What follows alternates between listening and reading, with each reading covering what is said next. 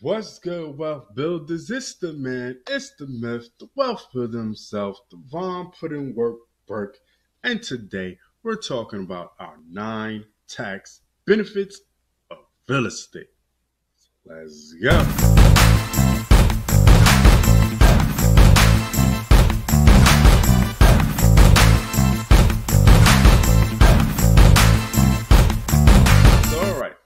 I pulled this information off of multiple sites online, and if you want to check out the full blog, the link is in the description, but these are some great tax benefits when it comes to real estate.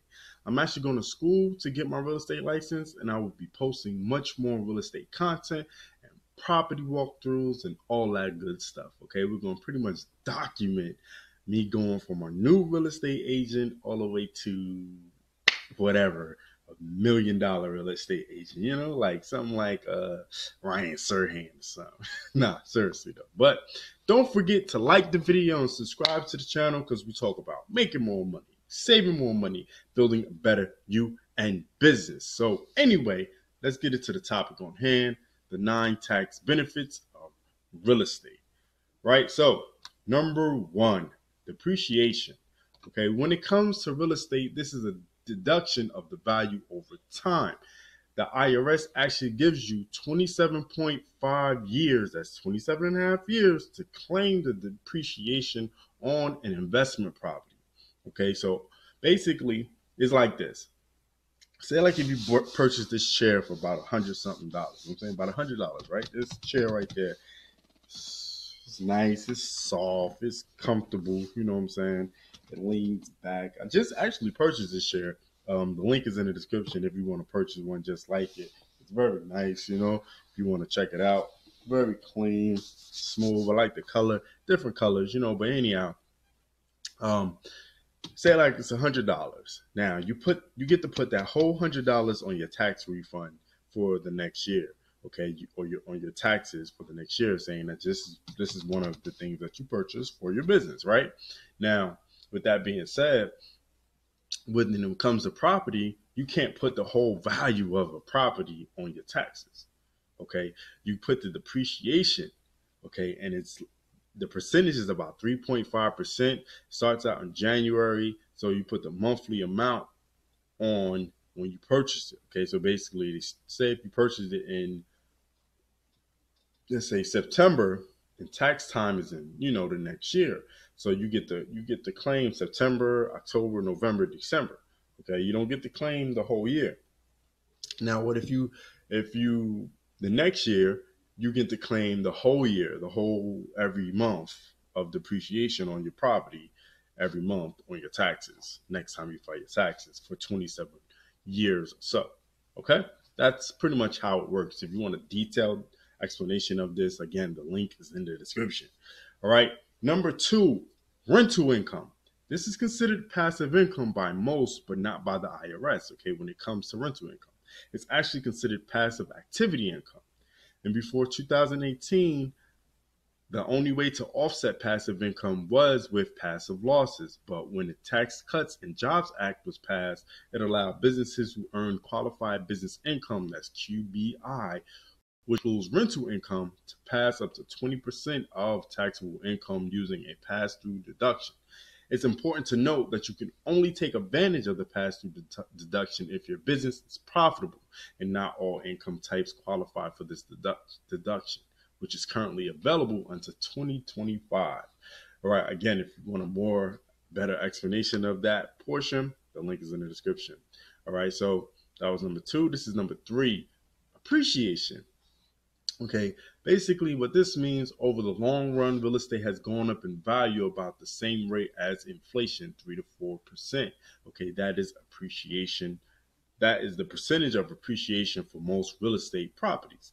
The passive style of inflation helps, but active appreciation is even more profitable. Okay, active appreciation happens when you force the value higher over a shorter period of time, like with a house remodel. Okay, so basically if you remodel the kitchen, remodel the bathrooms, change the windows, upgrade the windows, upgrade the roof, the siding, things like that, structural changes, you can definitely get a faster appreciation for the value of the property. Okay, so next up we got number 4, capital gains. I love gains.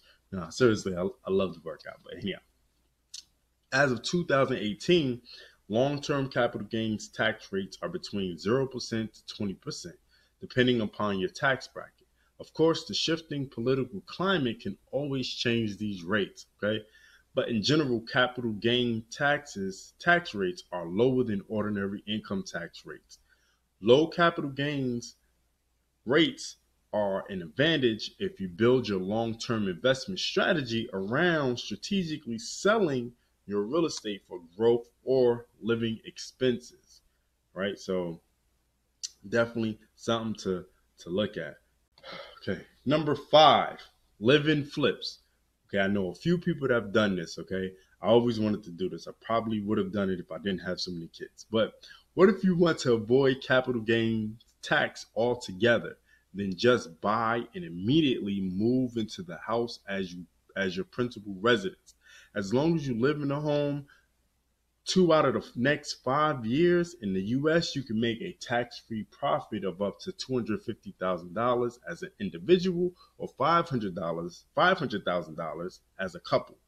Canada and the UK have slightly different rules, but the principle is the same. Okay, so that was number 5. So we're at number 6, tax-free exchange. Okay, another way to avoid capital gains tax and also depreciation capture tax is a Section 1031 tax-free exchange. This technique is named after the Section 1031 of the U.S. Tax Code.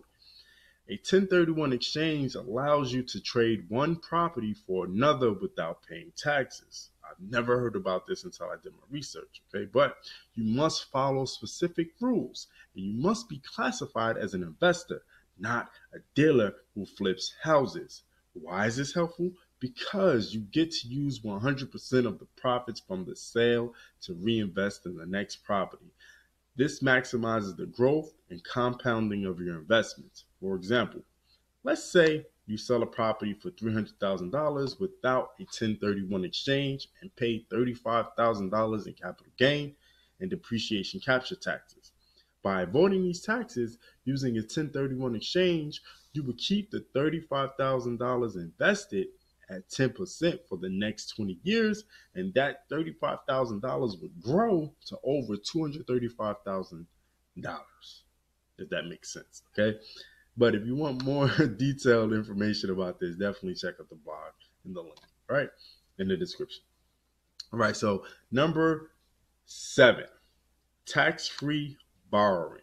Okay, you can simply pull capital out of investment tax-free by refinancing that property. Okay, this is a great way to build out your real estate investment without having to set up a new mortgage, or you can take that money and reinvest in a whole different type of investment, maybe stock, maybe be an angel investor in a company, something like that. This will help you grow your portfolio regardless of what you do with it, as long as you invest the money. Okay, now we got number 8, installment sales. Okay, like 1031 exchanges, installment sales are only available to property investors and not to dealers, okay, aka house flippers. Also, like 1031 exchanges, installment sales allows an investor to defer capital gains tax, but unfortunately, the entire amount of accumulated depreciation must be captured at the initial time of sale. Okay, I know it sounds a lot, but you might want to check out the blog to get a more of a detailed view on this topic. Okay, number 9, self-directed IRAs. Okay, IRAs and 401k style retirement plans are incredible tools to build wealth while minimizing taxes, but most people think of them only as tools to invest in traditional investments like stocks, bonds, mutual funds, and REITs. A REIT is a real estate investment trust. Okay, wow, this is basically a group of people or group of companies pull together to invest in real estate. And while this is the norm, it's not the rule, okay? The IRS does not describe what your IRA account can invest in. It only describes what you cannot invest in. The do not invest list includes life insurance, collectibles like artwork, rugs, and antiques, okay? Non-traditional investments like real estate, private mortgages, limited partnerships, and tax liens are therefore allowed. You know what I'm saying? But most larger retirement accounts custodians, i.e. Vanguard, Schwab, etc., do not choose to offer them as a possibility. So you're going to have to Google IRA investments, different IRA investments, outside the box IRA investments, IRA real estate investments, things like that. That's so you can find out where you can put your self-directed IRA income at. Okay, put it to work. Put your money to work. So there you have it, the 9 tax benefits of real estate. Of course, there are more, but I figured I'd give you a few I liked. Okay, and if you want to check it out in writing, then go to the description below and check out the blog. It's not my blog, but it's definitely a great blog, definitely a great website. So go ahead and check them out. All right. Now, with that being said, also support the Wealthbuilderz movement, man. Check out all the links in the description. I am everywhere, okay? I'm on Clubhouse. I'm on Instagram. I'm on Facebook. I'm everywhere you can think. I got my own website. I got everything you need to run with the Wealthbuilderz today. If you want to learn how to make $100 or more per day, we teach you that and show you that in the Wealthbuilderz System. If you want to check out the Wealthbuilderz Newsletter, which is free, we drop a newsletter Monday through Friday. Check that. Also, the link is in the description. Also, the Wealthbuilderz blog, link in the description. Again, don't forget to subscribe to the channel and like the video. It's the man, it's the myth, the wealth builder himself, signing off for the 9 tax benefits of real estate. Do remember, wealth builders, make more, save more, build more. Peace. It's the Wealthbuilderz, baby.